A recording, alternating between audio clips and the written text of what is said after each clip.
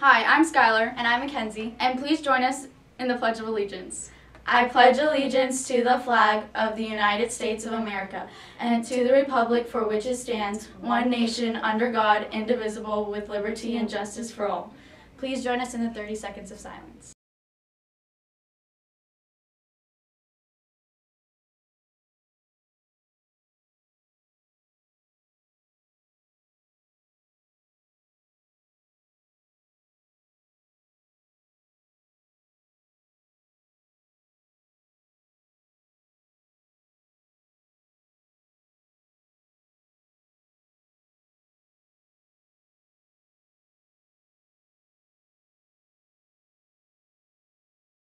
How's it going? This is Mr. Miles coming to Sky Point News, and it feels kind of lonely in here today, so you know I'm going to get some extra help with the news.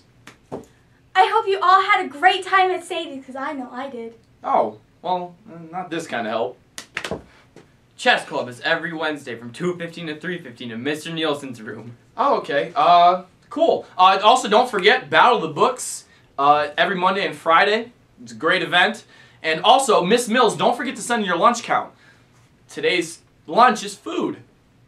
Hi, how's it going? This is Mr. Miles coming with a special broadcast from the aftermath of what turned out to be a really good dance. We are in the process of fixing everything up, but we still have a few announcements that developed over the weekend, so we'd like to share those with you. First up, Drama Club. You have a meeting in room 301 Wednesday, February 4th from 2:15 to 3:15. Mrs. Sachs is letting you know that it is very important. They will discuss free tickets to the theater. They will also be talking about the Masquerade Ball, officer elections, and the field trip on February 11th and the talent show. So make sure you find your way there February 4th from 2:15 to 3:15. Finally, we'd like to give a big congratulations and shout out to the middle school lacrosse team who went 2-0 this weekend in their opening season tournament. The first game was a nail-biter with the score ending 3-4, game-winning goal by Tyler Shively.